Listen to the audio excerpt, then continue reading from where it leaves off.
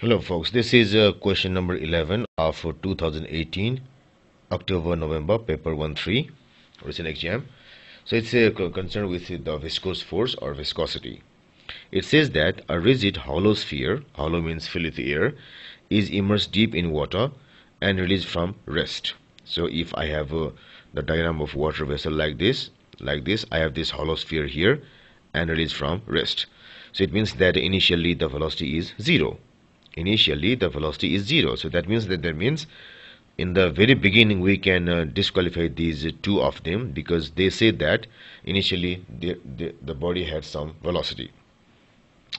It experiences an upthrust which propels it towards the surface of water. So its resultant movement is like this, which graph best shows the variation with time t of its upward velocity v.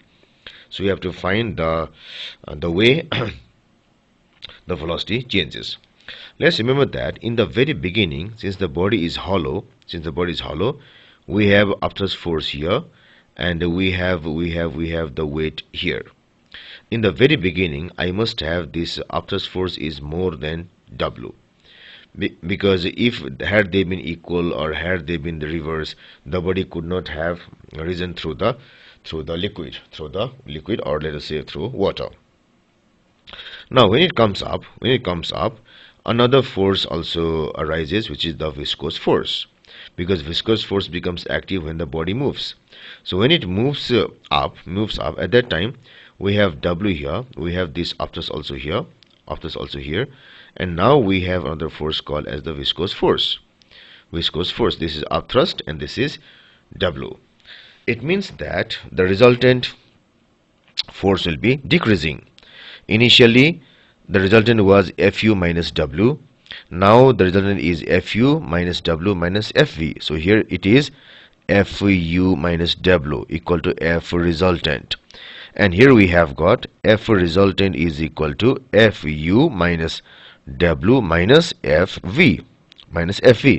So it means that the resultant force decreases. When it comes up, the resultant force decreases, which means decrease in acceleration, because A equal to Fres by mass. So as time goes by, the acceleration should decrease. The main theme is that the acceleration should decrease. Now in case of Vt graph, A means the gradient of Vt graph. Now we have to search for that graph in which this gradient is decreasing. We have to search for that graph where the gradient is decreasing, and that is definitely choice number A. So in choice number A, the gradient of the graph is decreasing, which means A is decreasing, and which means the resultant force is decreasing. But here it's the same. So that's why our correct choice should be choice number A, and B disqualifies.